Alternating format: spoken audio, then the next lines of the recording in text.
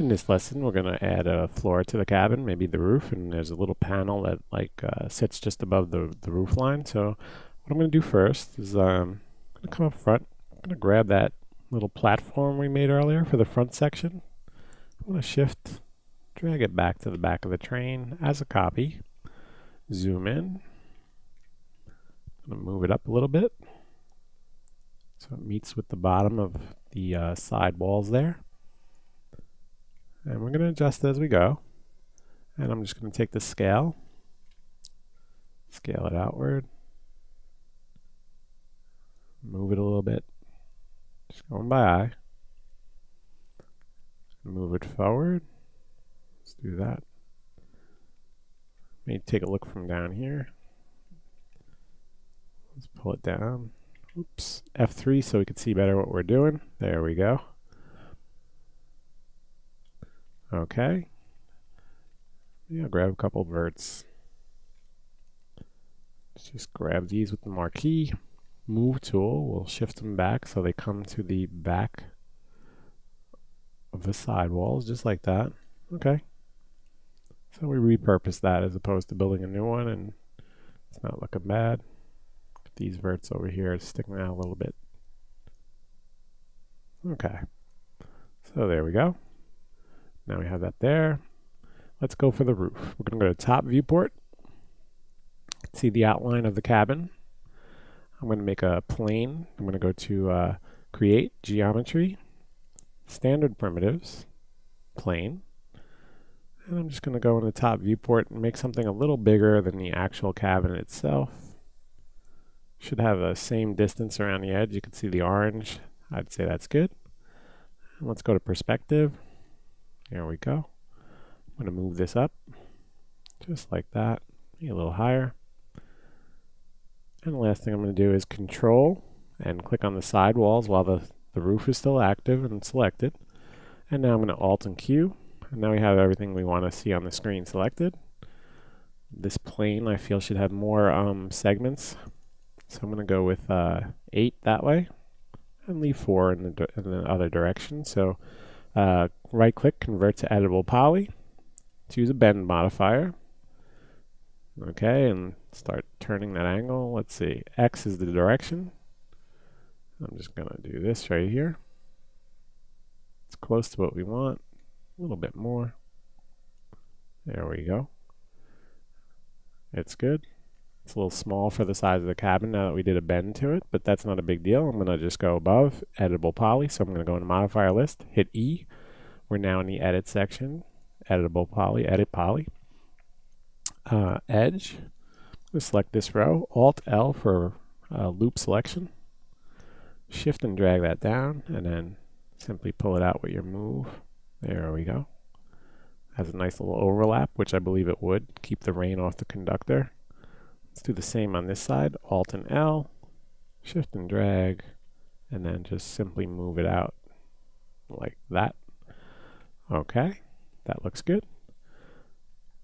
And now we're going to take this edge and this edge, Alt and L for loop selection. We're going to do a loop selection and we're going to chamfer it. Right click that to zero it out.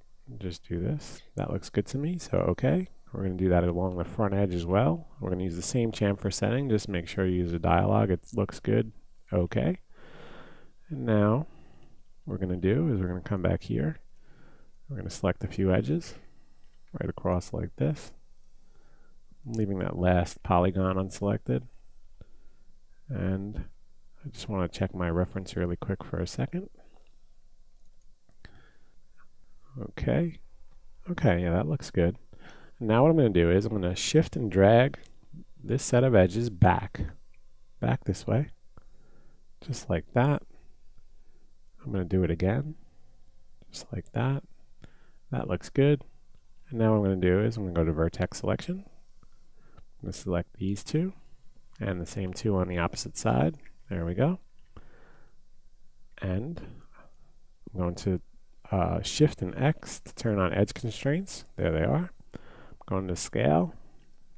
I'm going to scale them right here with the X manipulator. There we go. I'm going to deselect the front two, just like that, and I'm going to continue to scale the back two just a little more, just like that. Okay. So now we have a basic shape for the roof, but we're going to subdivide this, so we have a little more work to do. What I'm going to do now is select some edges. I'm going to do these two. We can use loop selection, but what will happen is we'll get loops that we don't want to. So I'm going to do it manually because we're using edges from different directions. See, we turn a corner here. The loop selection may not work perfectly. Well, definitely won't work perfectly. We'd have this set and any other set that's continuous selected. So now that we have that little selection, we're going to chamfer it. And we have the same value we used earlier, which is what we want. We're going to say OK. And this is going to make some curves on this mesh. But what you see what happened here is we have a triangle. And this is not a huge deal. I'm going to select that edge. Let's go on the other side. Is the same result on the other side. Zoom in. Sorry about that. We're going to zoom in